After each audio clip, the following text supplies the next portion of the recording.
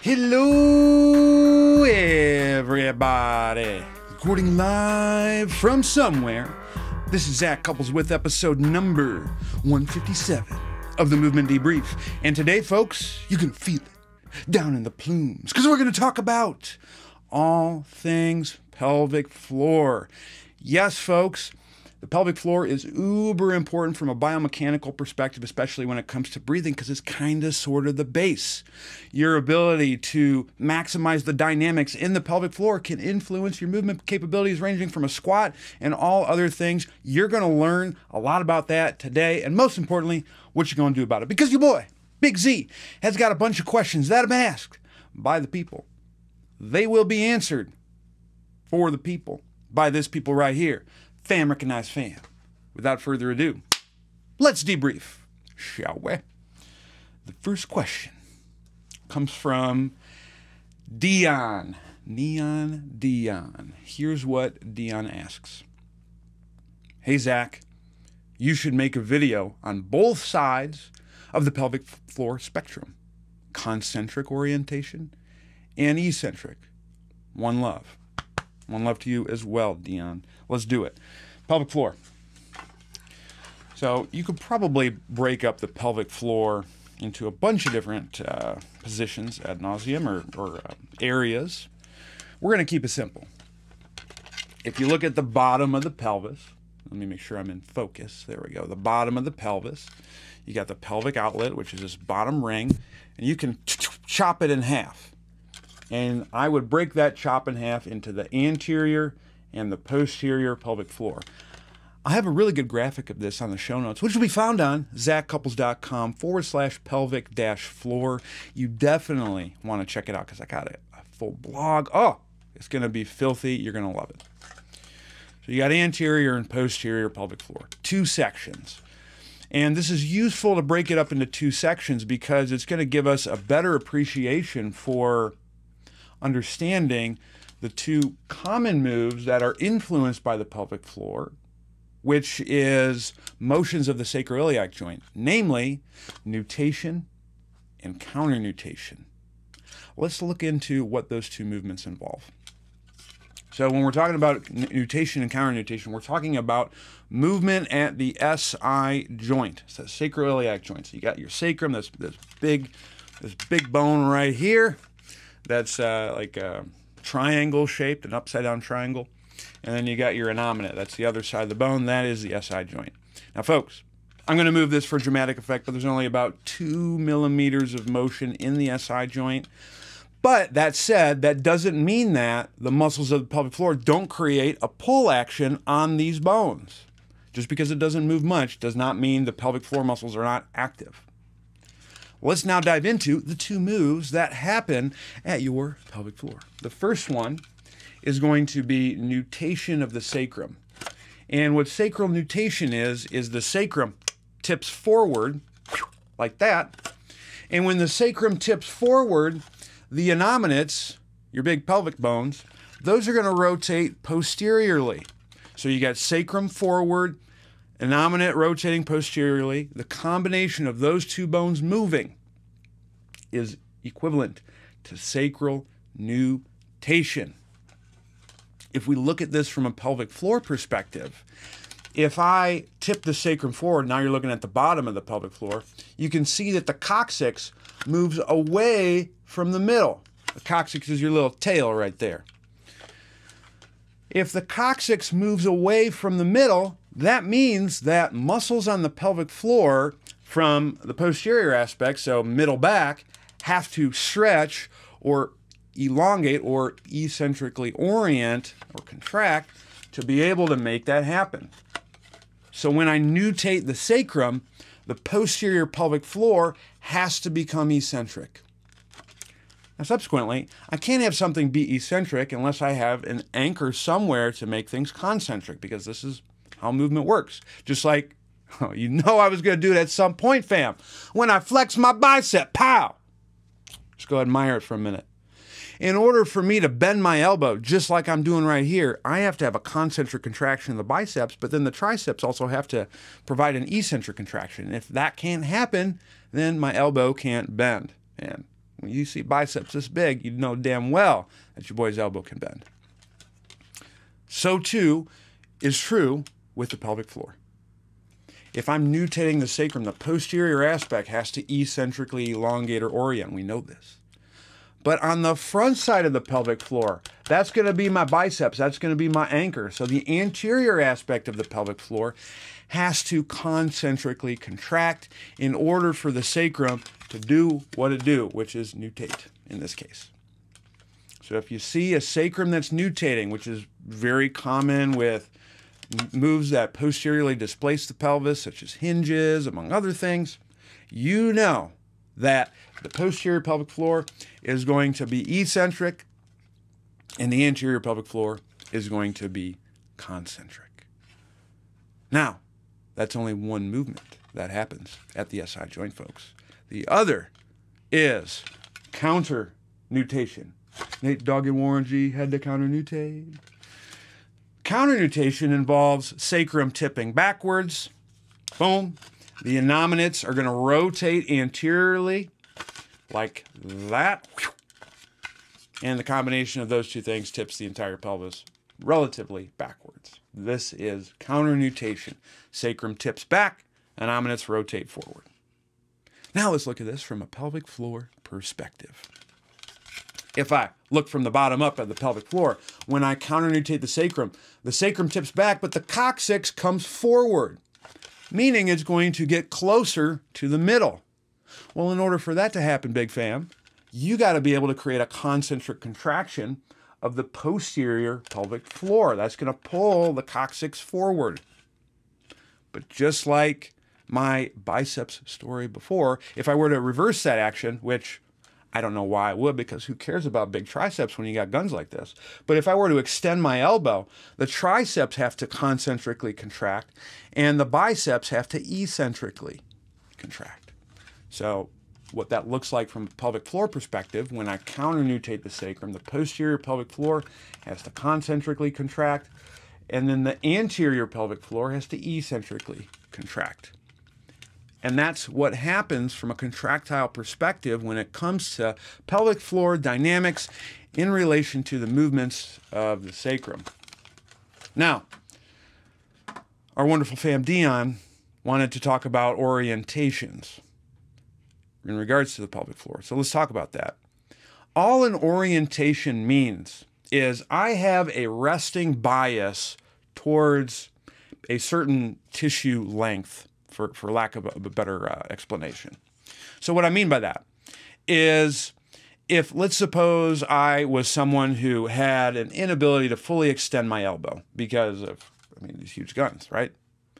If I couldn't fully extend my elbow, just passively, like you come, you hang out with me, you shake my hand, and you test my passive elbow motion, which if you meet me in person, I expect you to do that.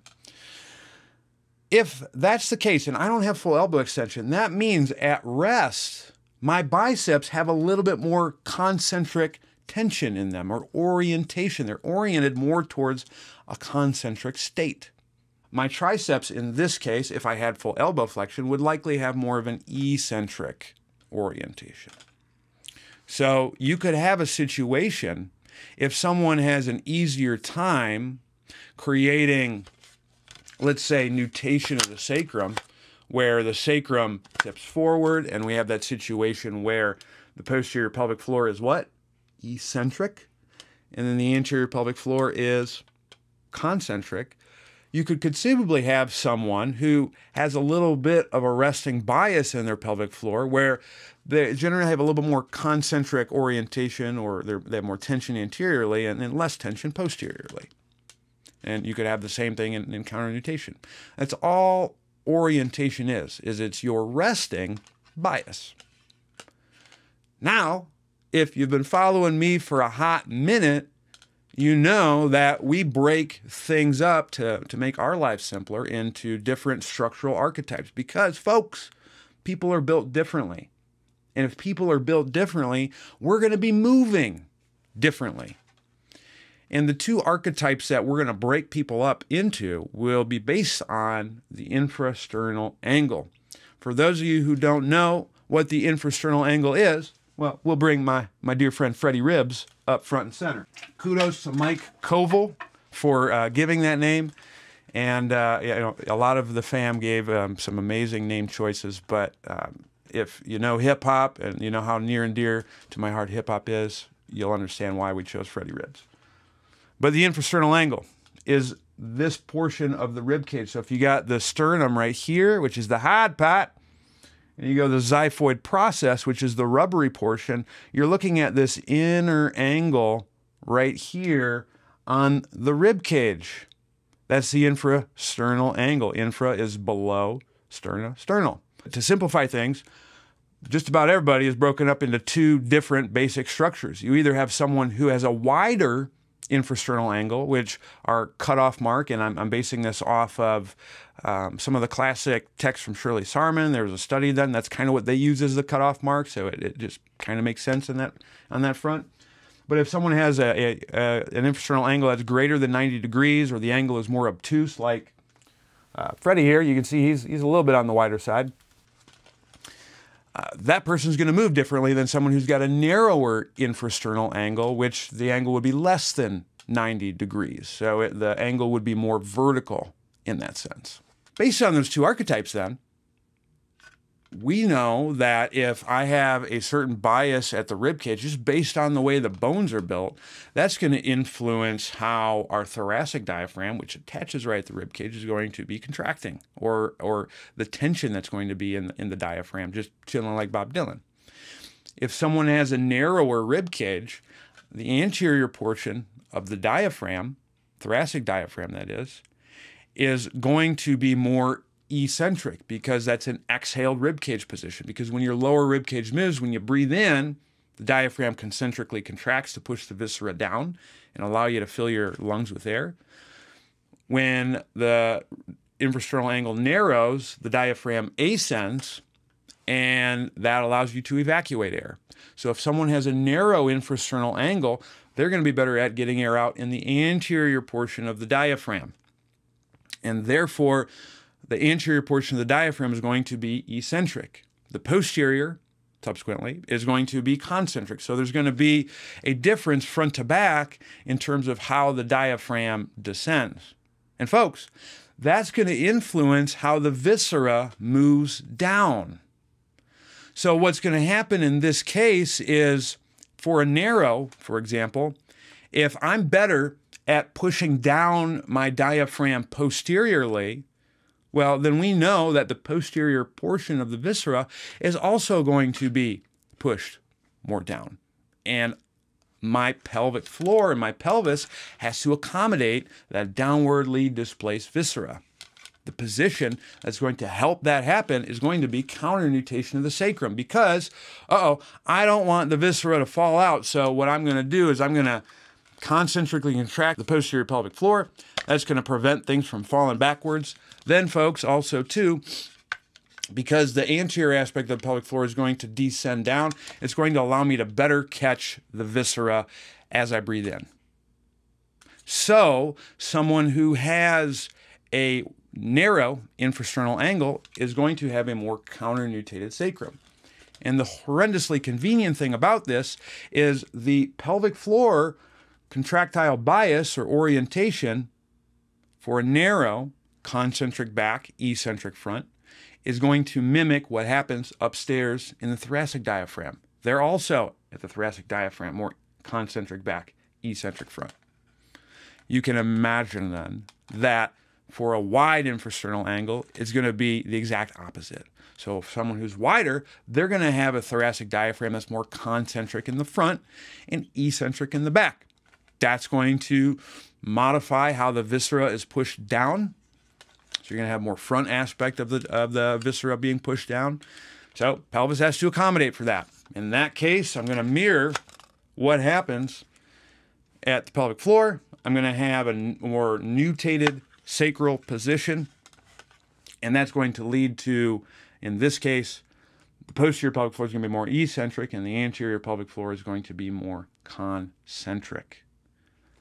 Therefore, to summarize and go over everything one more again, a narrow ISA has a bias towards having a more counternutated sacrum, which is associated with a concentric posterior pelvic floor and an eccentric anterior pelvic floor. A wide infrasternal angle is going to have more of a nutated sacrum, which is going to be associated with a more eccentric posterior pelvic floor and a concentric anterior pelvic floor. And that has to do with just the structural bias. And you can have these things happen where one portion of the pelvic floor is concentric and the other is eccentric to allow for certain movements of the sacroiliac joint or the way the pelvic floor pulls on the sacrum to occur. And that is needed for lots of different movements that you're going to do with your body, ranging from hinging, which is more of a nutational biased exercise, versus squatting, which keeps the pelvis vertical. And if you're going to keep your pelvis vertical, you probably should counternutate your sacrum. Awesome question, Dion. Now, if you're wondering, Zach, that was pretty cool. And you kind of touched a little bit on squatting and deadlifting. Well, how do I coach my Supreme clientele effectively so they can squat and deadlift like rock stars? Well, we can talk about it all we want, but what's even better is to work on how to be able to do that in person. And there's a place that you can do that. And the place is called Human Matrix, my seminar. And folks, the reason why I'm announcing it to you, if you're tuning in, is if you are in the New York City area, in particular, Wyckoff, New Jersey, the early bird for that seminar, and it is almost sold out. I think we only have like 3 spots remaining, is ending on Sunday, August 22nd at 11:55 p.m. and a specific time. So do the math. It's on September 25th and 26th. Like I said, we only have a few spots left, so you'll definitely want to sign up for that. Also, folks, October 23rd and 24th, Philadelphia, Pennsylvania. We have enough people to make that a go, so sign up for that. In terms of the remaining ones, we got 3 more this year, November 6th and 7th in Charlotte, North Carolina, November 20th and 21st in Colorado Springs, Colorado, and we're bringing it home to Vegas, December 4th and 5th, so I hope to see you there. It's going to be off the heezy for sheezy. Check it out. It'll be in the show notes, which will be found on zachcouples.com/pelvic-floor. The next question comes from Prashant. And here's what Prashant asks. Can you please define what is the anterior and posterior pelvic outlets and their role in incontinence and how we should approach them? Why, yes, I can. The outlet is the bottom ring of the pelvis. So if you're looking at the pelvis from the bottom up, so you got pelvis in the front, you're going to tip it upside down. You're going to draw a line that, or a circle that basically outlines the bottom of the sacrum and the bottom of the innominate. And that, folks, is the pelvic outlet. What's filling in the pelvic outlet is your pelvic floor. So the pelvic floor stuff that we talked about in the previous question, check it out in the show notes if you missed it.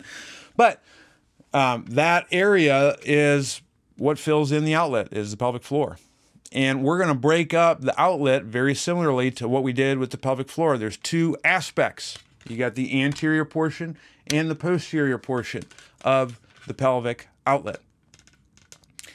And now if we look at this in relation to incontinence, or namely if you're going to the bathroom, well, the location of your 2 sphincters that will control whether you're defecating or taking a whiz is, damn, rhyme, bars.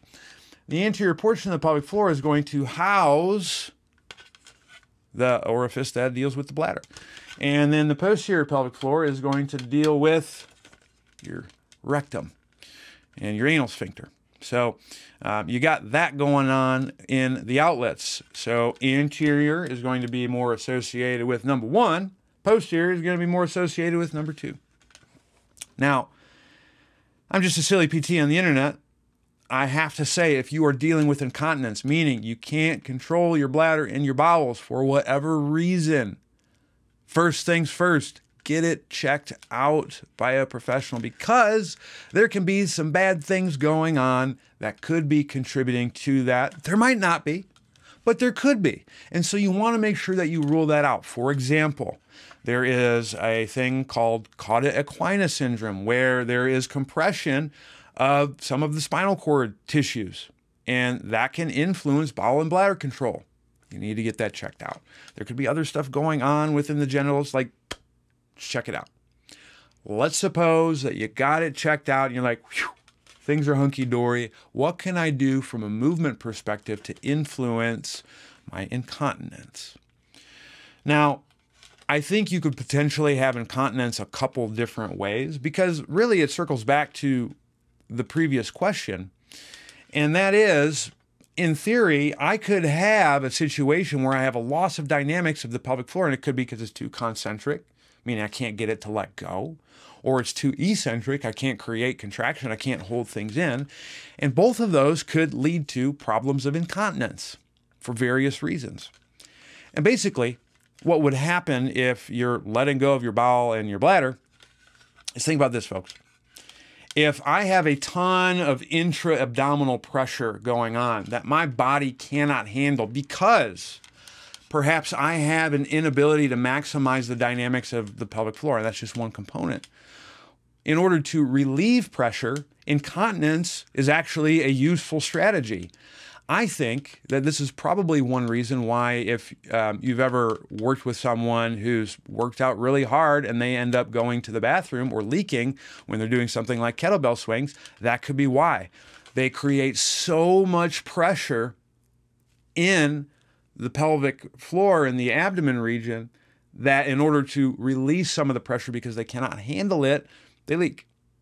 Simple way to relieve pressure, but not very useful way to relieve pressure, because ideally we want to be able to maximize the dynamics of what's going on in the pelvic floor. How would you do that? Well, I'm glad you asked. From a movement perspective, the best way we can maximize pelvic floor dynamics, namely restoring nutation and counter-nutation of the sacrum, is through breathing, because when you take a breath of air in and a breath of air out, the viscera has to move downward and it has to move upward, and your sacral positioning is going to be influenced by that. So coaching the stack, making sure you can get the tuck, going through the full breathing sequence. Don't worry, it's going to be in the show notes, fam. Check it out. That's going to be a good starting point for a lot of individuals who have incontinence issues. If you can do that, one, and then two, you can get someone to go through a full depth squat, because when I go through a squat, folks, I have to be able to counter-nutate and nutate the sacrum at various aspects of the range. High and low, I have to be able to counter-nutate. When I hit the mid-range, I got to be able to nutate the sacrum. All of that, if you can get someone to get to a full depth squat, they're going to be pretty dynamic in the pelvic floor. And that could potentially have a positive effect on incontinence. I'll have a post in the show notes that's going to dive into that. And if you do those two things, on the movement side of things, that could potentially have some profound impact on incontinence. Now, I would be remiss, folks, to say that if you just do those two things, things are going to be hunky-dory.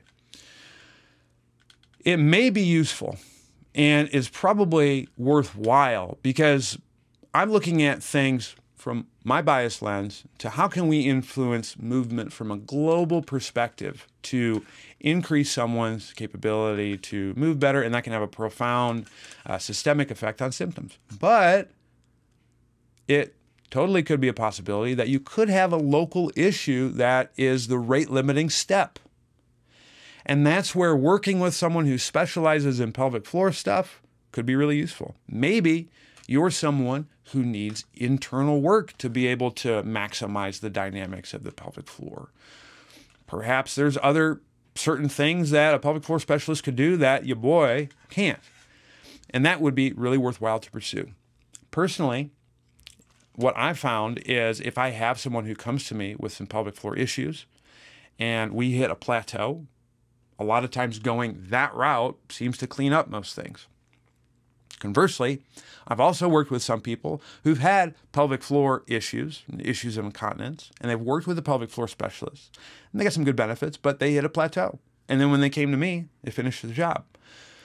I think in order for these folks, and it's going to be a case-by-case basis, but if you can blend the two disciplines, and they're very seamless in that sense, But if you can do local work as well as systemic work, that's going to give you the best of both worlds and the most likely way to achieve success.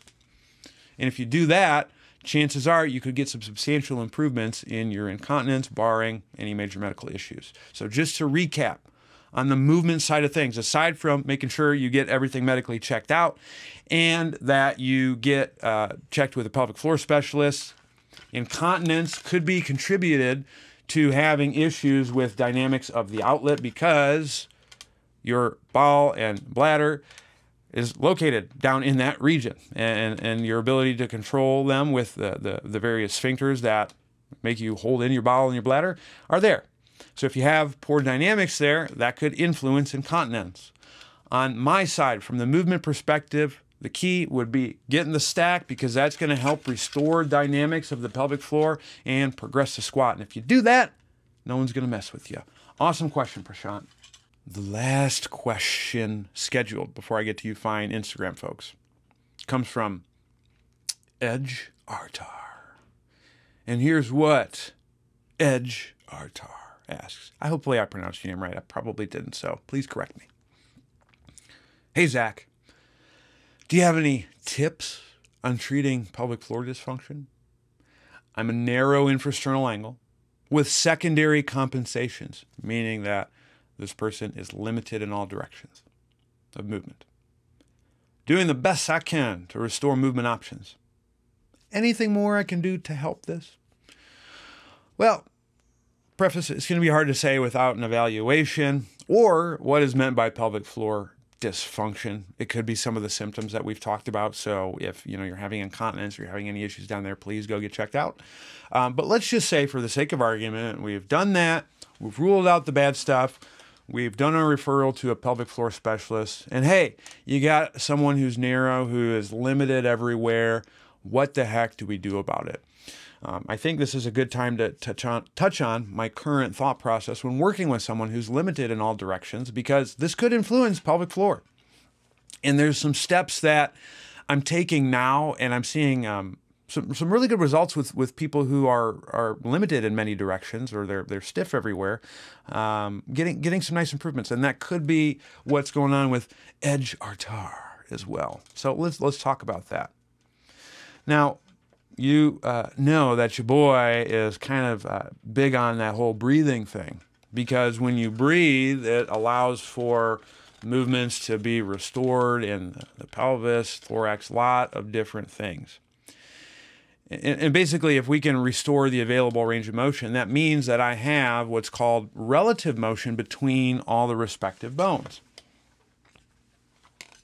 For example, so I got my femur here, and I got the sacrum. So if I'm someone who's got all of my movement available, what will happen is I should be able to move my SI joint and my spine throughout the available motion that it should have.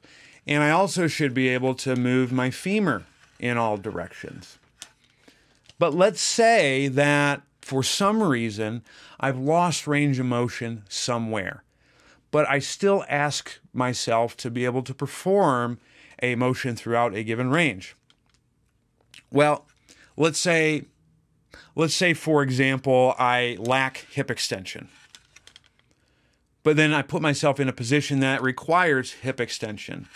If I've lost my hip extension range of motion, I can compensate around that by simply tipping the pelvis forward into an anterior tilt. And that's going to put my femur into a position of hip extension, but I've done so at the expense of losing the full relative motion between the femur and the pelvis. So when there's a loss of relative motion between the femur and the pelvis, it locks into place and moves as a unit. And when you see someone who has a loss of movement in a given joint, but you still got to ask them to move throughout space, that's generally how they do it. And so what we want to do, if we're talking about improving someone's movement capabilities, is to be able to teach them to move these pieces independently. Meaning, they should be able to extend their hip as far as possible and then do whatever they want to do at the pelvis independently. And when you can't do that, you're going to lock things in place and move things as one unit. If you have someone who is limited in all directions when they move, they're like that to the nth degree. And so what we have to do for these supreme clientele is we have to be able to teach them to move their body parts independently. And generally, if you got someone who's limited in all directions, they're going to move with a ton of tension. They're going to be really like a toiga and move really rigidly. They're not going to be fluid. Problems will ensue. So we want to try and do things to mitigate that. And the first thing that I've been doing with a lot of my peeps is teaching them to move with a whole lot less tension.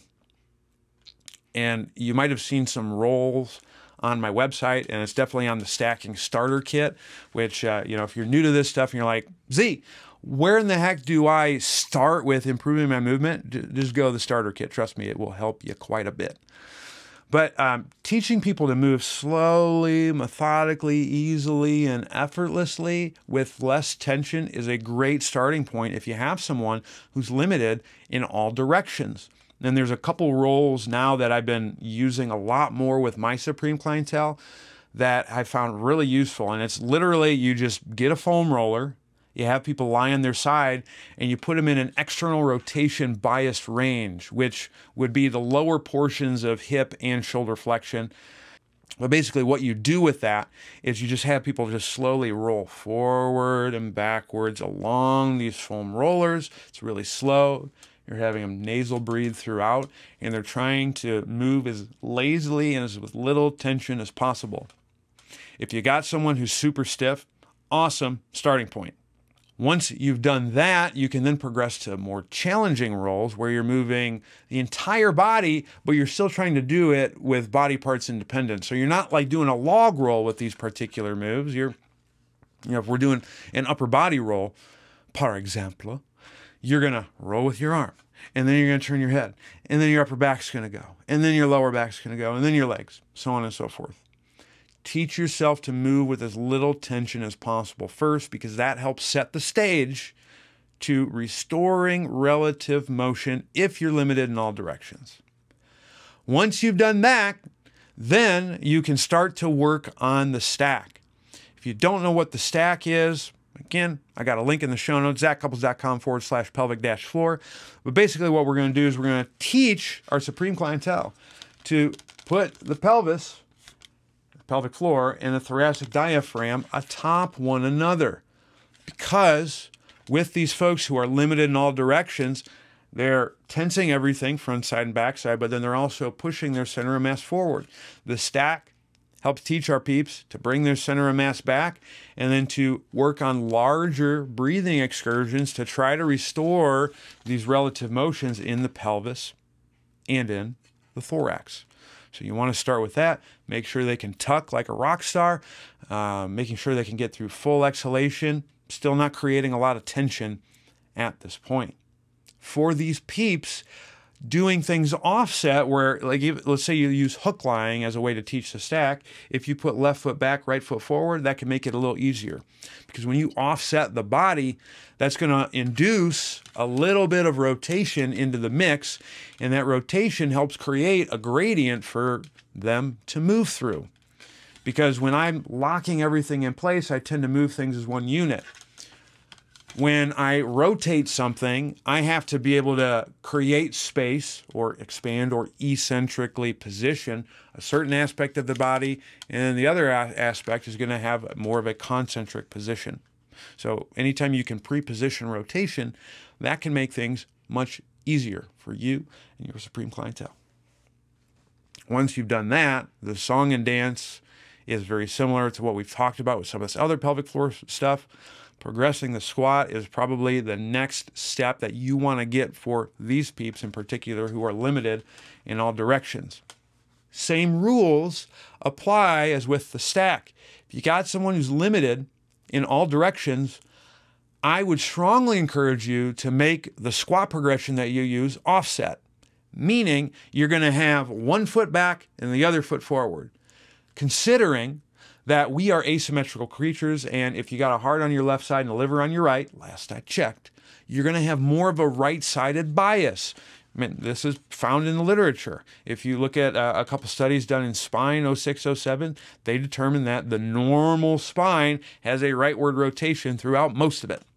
So we probably want to do things to try to counteract that. So for most of these progressions, I have left foot back, I have right foot forward.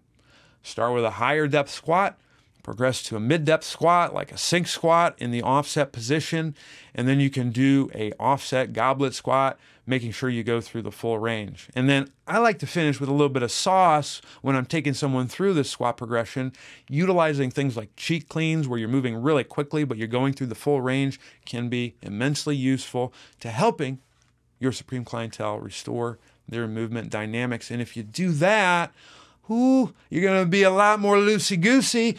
You're going to have less tension, and you'll probably have some improvements in some of the pelvic floor issues that you are mentioning.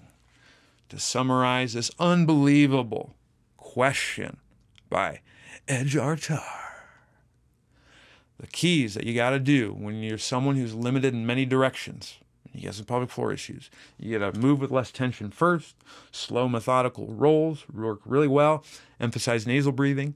The next thing is teach the stack. Why else would you talk to Zach? Teach the stack, making sure they can bring their center of mass posteriorly. And then the last thing would be progress through a squat.